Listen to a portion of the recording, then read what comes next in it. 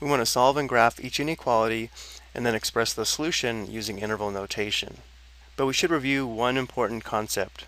When solving an inequality, if we multiply or divide by a negative number, we must reverse the inequality symbol. Let's take a look at an example of why this is true. We know that negative 4 is less than positive 4. But if we were to divide both sides of this inequality by a negative number, let's say negative 2, and don't reverse the inequality, notice how we would have a positive 2 on the left, bring down the inequality symbol, and then a negative 2 on the right. Well, 2 is not less than negative 2. This is not true. But if we reverse the inequality symbol, it will be true. If we rewrote this as 2 greater than negative 2, notice how we reverse the inequality symbol from here to here, and now the result is true. 2 is greater than negative 2. So this is the reason why when solving an inequality, if we multiply or divide by a negative, we must reverse the inequality symbol. Looking at our first example, we have 5x is greater than negative 25. And since 5x means 5 times x, we'll have to divide both sides of this equation by positive 5 to solve for x. Now we're dividing by a positive, so we do not reverse the inequality. 5 over 5 simplifies to 1, so we have x is greater than negative 25 divided by 5 is negative 5.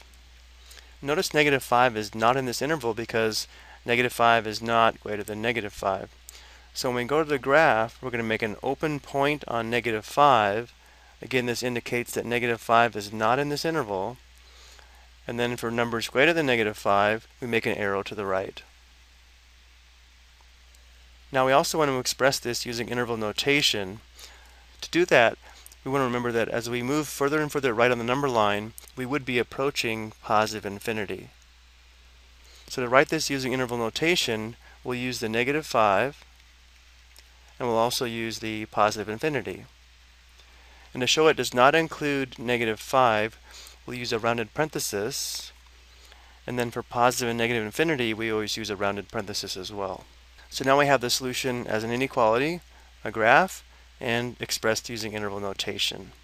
Looking at our second example, we will have to apply this special rule for inequalities. We have negative 4x is greater than or equal to negative 20. And negative 4x means negative 4 times x. So to solve for x, we'll have to divide by negative 4. And since we're dividing by a negative, we must reverse the inequality symbol. So on the left, we have x. Notice how the inequality symbol is pointing toward the right. So when we reverse it, it's going to point toward the left. So we have less than or equal to now. And then negative 20 divided by negative 4 is positive 5. So our solution is x is less than or equal to positive 5.